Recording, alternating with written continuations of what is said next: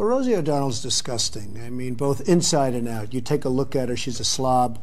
She talks like a truck driver. Rosie attacked me personally because I was very happy when her talk show failed. Her magazine called Rosie was a total disaster.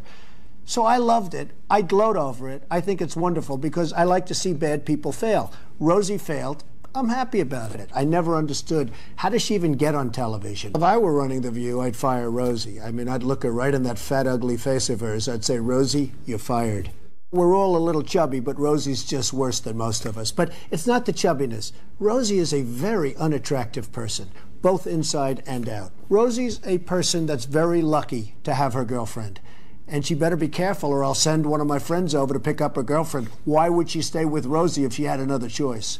Probably I'll sue her because it would be fun. I'd like to take some money out of her fat ass pockets.